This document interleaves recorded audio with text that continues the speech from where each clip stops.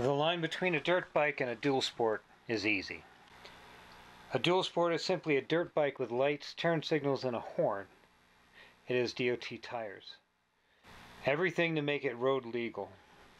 With a dual sport, you should be able to walk right up to the DMV window and get a plate and walk away again.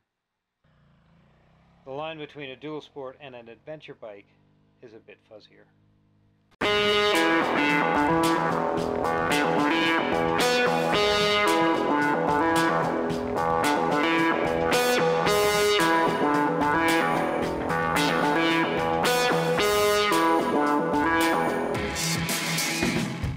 Adventure bikes are usually defined as being outfitted for longer trips involving both paved and dirt road riding.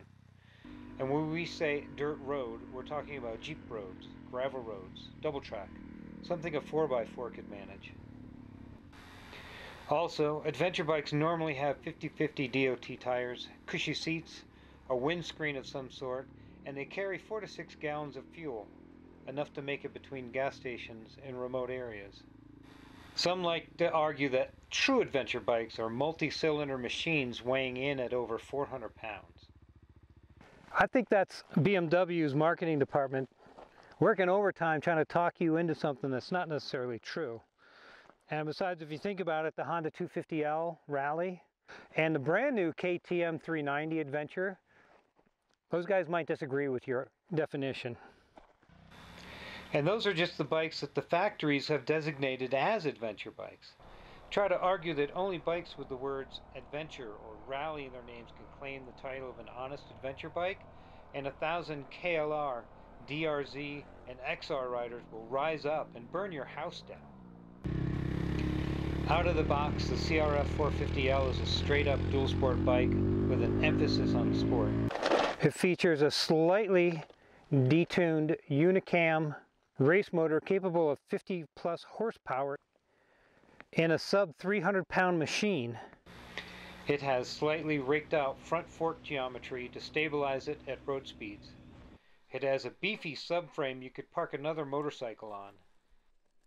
You pay for this sportiness with frequent oil changes and filter changes and regular valve checks. There are always trade-offs. Always. I've said, and I maintain, that the CRF450L is whatever tires you put on it, whether they be slicks or knobbies, and that includes 80/20 DOT adventure tires. My CRF450L is a light adventure bike. You can't talk me out of that, and I don't think you can prove otherwise. But remember, I said my CRF450L.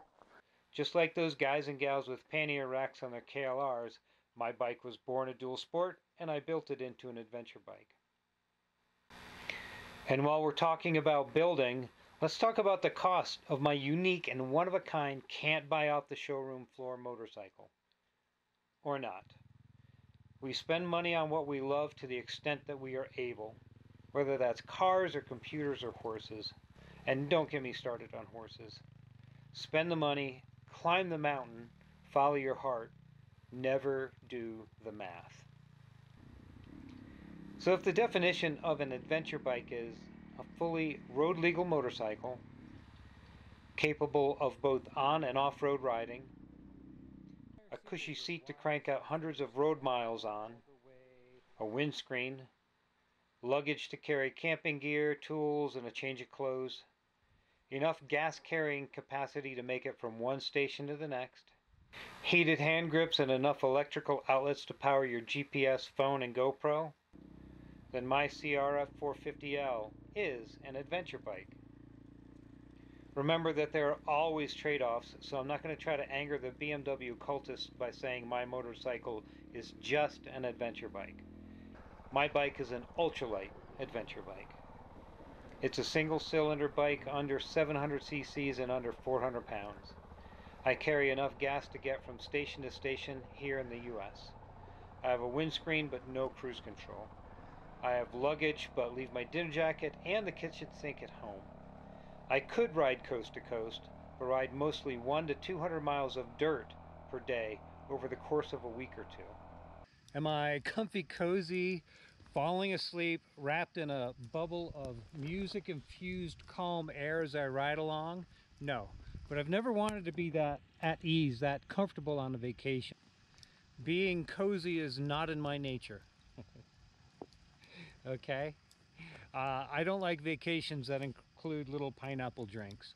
I like vacations that include storms and weather and being a little freaked out at least. So for me, this is the perfect bike, right? It doesn't matter to me that the fairing doesn't come up to here. It doesn't matter to me that at a little over 300 pounds this bike gets blown around in the wind. It's all part of the experience.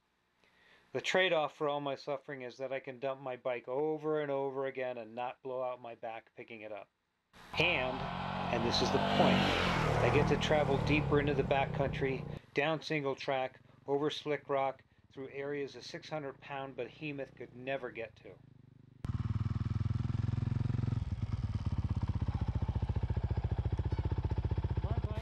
But that's me, and this is my ultralight adventure bike. Thanks for watching.